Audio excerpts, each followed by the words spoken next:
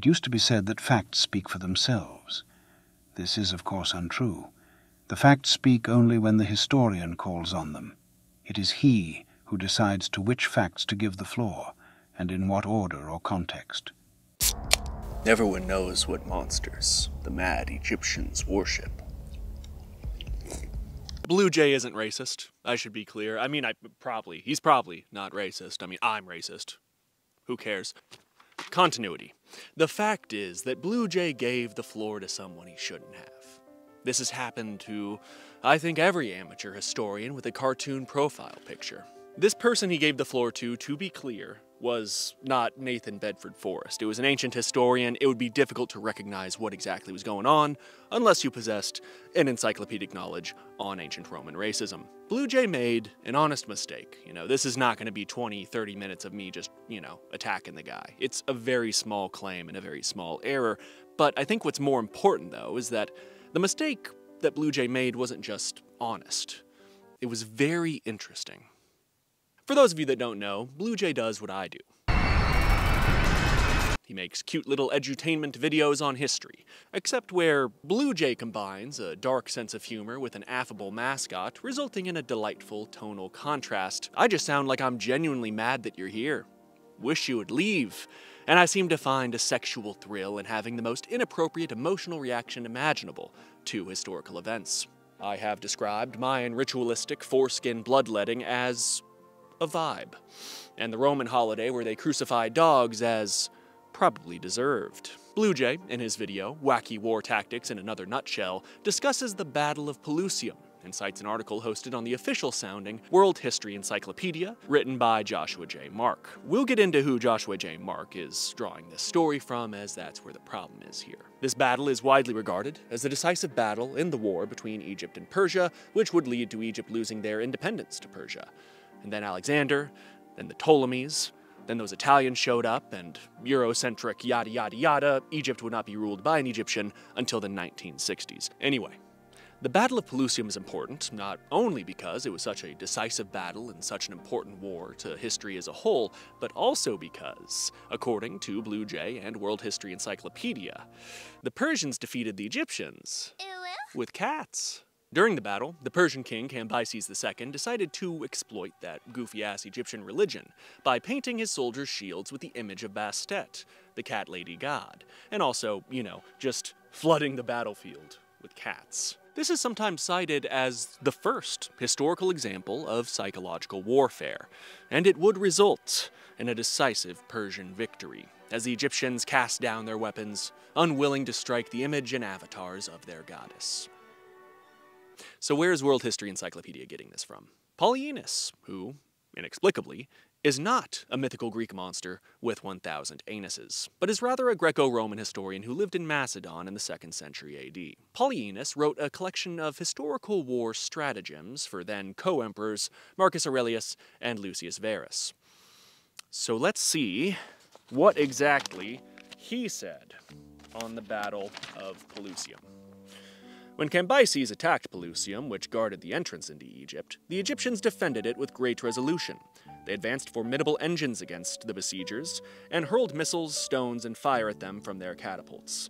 To counter this destructive barrage, Cambyses ranged before his front line dogs, sheep, cats, ibises, and whatever other animals the Egyptians hold sacred.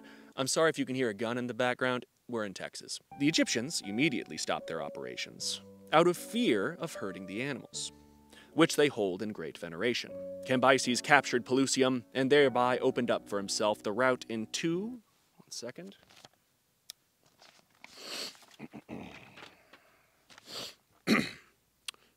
Egypt. Nothing about painting cats on shields. I can find no ancient source writing about painting cats on shields, despite the fact that World History Encyclopedia claimed that Polyaenos said that. He didn't. It appears to be a widespread myth, but I cannot find its exact source, wherever it comes from. It is possible it came from a misunderstanding of a book written by wonderful author and, okay, Spider-Man, Tom Holland. As he wrote in his book, Persian Fire, that when the Persians finally met the Egyptians in battle, it is said that they did so with cats pinned to their shields, reducing their opponent's archers, for whom the animals were sacred, to a state of outraged paralysis. If you will check Tom Holland's citation for that claim, you will see that he's citing Polyenus exclusively on this point. So I guess we just sort of gotta assume that Tom Holland is assuming the cats were pinned to shields, because they're fucking cats. Like, they'd run away. It's a battle, and they're fucking cats. It's funny to me that the illustration on World History Encyclopedia's website shows the cats running fearlessly into fucking battle. So once again, to be very clear, Polyenus mentioned neither cats being pinned to shields nor being painted on shields. I can find no one who did, as I too could not find anyone else giving such a colorful account of the Battle of Pelusium. If you will return to Spider Twink's Persian history book with a title that I'm sort of jealous of, I wish I thought of it, you will see that in his citation he says, "This story is found in the 7th book of Polyenus' Strategies, written in the 2nd century AD, perhaps a suspiciously late date. Perhaps Polyenus is our earliest account of Cambyses filling the battlefield with animals. He was writing 700 years after the event. That's useless. You understand that, right? Hernan Cortez beat Montezuma to death with a rubber chicken. I'm the first guy to say that. It's been 500 years since the event transpired. It's safe to assume I'm just making things up. As far as I'm concerned, that is all I need, but there's a lot here when you dig into it. Cats are not emphasized whatsoever. They are one among many animals. Joshua J. Mark emphasizes that killing cats was considered, totally, against Egyptian religion, but Cambyses II didn't fill the battlefield with cats. He filled it with animals, among which were apparently some cats. He didn't paint a shield with the image of Bastet, so why the fuck do you keep talking about Bastet? What about ibises? Ibises were in there. Why did you ignore the noble ibis, Josh? I can't believe I'm arguing with a guy named Josh. The reason for this mismatch between what the source is claiming and what Joshua J. Mark claimed is that it's fun. It's fun talking about how much Egyptians loved cats. And the Romans had a lot of fun talking about Egyptian attachment to animals too. It was sort of different, and it sort of explains what happened. It is so fucking bright out here. I'm sorry if I'm squinting. I got fucking beer on. God damn it. Sorry. Cicero wrote, "Who is there who is unacquainted with the customs of Egyptians? Their minds being tainted by harmful opinions, they're ready to bear any torture rather than hurt an ibis, a snake, a cat, a dog, or a crocodile." But of course that is but a single example of Polyenus' absurd claim being rooted in Greco-Roman stereotypes about Egyptians rather than any sort of historical fact. That's right. We must become the most annoying people imaginable on the internet, digging through, quite literally, ancient writings to find people doing heckin' unwholesome, racist wrong things. It's time to cancel Cicero. I've heard rumors he's unvaccinated. Anyway, let's jump forward a few centuries and look. Sometimes as a historian, you have to go places you don't want to go. As truth seekers, we gotta follow the path wherever it leads, right? So, I want you to be strong with me, keep your head on straight, and together, we are going to read poetry. Written by a conservative. Where the American flags at? Remember when people would... In juvenile satires, we see a comedic perspective on the Egyptians from a staunch Roman conservative, advocating for traditional Roman values and decrying the influence of stinky foreigners. So, this is the classical equivalent of, one Egyptian townsfolk will venerate cats, another's freshwater fish, or they'll say their prayers to a dog. It is a sin to violate a leek, or crunch an onion in your teeth. They abstain from woolly animals completely at their tables, and there, it's a sin, as well, to slaughter a goat's offspring. But it's fine to feed on human flesh. Overall, it's not very nice to Egyptians, if you're getting that vibe. And lastly, this is gonna be fast, I promise, in Virgil's motherfucking Aeneid. To be clear, the Aeneid was an epic poem of great cultural importance to Rome, as it was Rome's original character, Do Not Steal, to Homer's Sonic the Hedgehog 1 and 2. Regardless, the poem is very partial to the man in charge at the time, who was Octavian. And as you could imagine, Octavian didn't care very much for Egyptians. Virgil described the Egyptian pantheon as barking Anubis and monstrous gods of every kind. Let's really think about what we got here. We got a politician writing philosophy.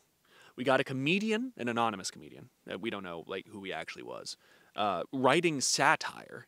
And we have a world like Virgil. I know you're like me, you're just stinky weird guys, but Virgil is he's in Dante's Inferno, rated M for mature. The Egyptian fixation on animals, well, don't get me wrong, it did exist, but this was something the Romans really fixated on. They found it depraved, monstrous, and laughable. But despite the deep-seated Roman disgust of these backwards people and their animal gods, the Roman people would enthusiastically adopt one member of the Egyptian pantheon with gusto. But in order to bring this part of the argument to bear, I'm going to have to bury this video under some 10-hour video essays about iCarly, or whatever the fuck, as it's going to get me demonetized. Anyway, that god was Isis. No, the other one. Isis was the Egyptian deity who would find widespread worship in the Roman Empire. It is so fucking bright out here, it is killing me. I'm not going outside again. You go outside once in a year to film something, and the sun is out. It's fucking off. Now, this is largely due to two qualities which she possessed, which, broadly speaking, the other Egyptian gods did not. Number one, she was not an ostrich, or whatever the fuck. And number two, she had been Hellenized over the centuries. The Greeks, in general, possessed a more favorable view of the Egyptians and their accomplishments, but to be clear, when I say Greeks, I mean Aristotle and Herodotus, who had been dead for centuries by the time of Polyaenos. The whole LOL animal worship thing doesn't seem to come about until the late Republic, early Empire period. The reason I'm digging into the writers who preceded Polyaenos is not just to establish a pattern of Romans mocking the sanctity of animals in Egyptian religion, but also to sort of highlight that if Pelusium really went down that way, the Romans would not stop talking about it. Cato the Elder would have gotten it on a lower back tattoo. They would have loved that fucking story. It would be one of the most famous stories in all of history if someone even remotely credible actually said it. The big thing is that Polyaenos stands alone. He stands alone 700 years after the battle. In fact, we have a more reputable description of the Battle of Pelusium from a more known quantity. A historian who explains their methods, investigates, and does the very sort of work that I'm claiming Polyaenos did not. Here's the thing about history, kids. It's a hard truth, it's a cold truth, and it hurts innocent historians all around the world every day. Sometimes, Herodotus is the best source you have. May God have mercy on us all. Herodotus was writing 100 years after the Battle of Pelusium, whereas Polyaenos was writing, as I've said, 700 years after. Furthermore, Polyaenos, as far as I can tell, just sat down and wrote some shit for some imperial assholes. Herodotus visited the battlefield, he poked some fucking skeletons, and asked the locals themselves what happened. Herodotus's word should, as always, be taken with a grain of salt. But I don't think you should take Polyaenos for anything, at all. What Polyaenos wrote is absolutely not evidence of what happened at Pelusium. It's evidence of what the Romans thought about the Egyptians. Someone should really make a video about that. So I've got one more point I want to make, even though I think at this point it's somewhat unnecessary, but I think it's neat. A lot of this stuff, all I had to do was say is 700 years after the fact, and I probably would have been fine, but it's just a lot of this stuff is genuinely interesting, I think. So what I want to do is I want to read about a single body excavated from a single site, the old city of Sardis, which was sacked by the Persians, specifically Cambyses II's father. So here is the description of the body. This was an older man, in his 40s, arthritic, and probably one of the inhabitants of the house. So, not a warrior, right? It used to be said... Where the fuck is it? Who would have possibly thought that a pile of loose papers being thrown around could get out of order? Only parts of the skeleton were preserved. The head, right arm, left hand, and both legs were all missing. Rip. Since this part of the house was not disturbed after the destruction, the missing limbs must have been removed in antiquity. Because the bones were so burned, it could not be determined whether the missing pieces were the result of deliberate mutilation, common in ancient warfare, or of having been carried off by dogs or other animals. But yeah, I mean, you see the brutality of it, right? Like, you wouldn't just surrender. Oh, they got cats and that. No, it's... Hold on. Shit, I made a mistake, actually, here. Oh, shit, yeah, no, this is not, I didn't pick this body. This is not a random body. This is, your mother. Your mother burned alive in her home and was eaten by dogs because you ran away due to your religious beliefs over sheep or dogs or whatever the fuck. Your wife and children have been assaulted and enslaved. Your home was burned to the ground. Everything that you have been, that your people are, you are just a jewel in the crown of a foreign despot who is, for generations, going to subjugate and exploit you and your descendants. This story is ridiculous. When Polyaenus wrote down that the Egyptians let that happen to themselves to avoid hurting animals, he was mocking them. He was mocking not only their religion, but their manhood and courage. Okay. I've made my points in a systematic, measured, reasonable, if hostile and unhinged manner. I've cited my sources.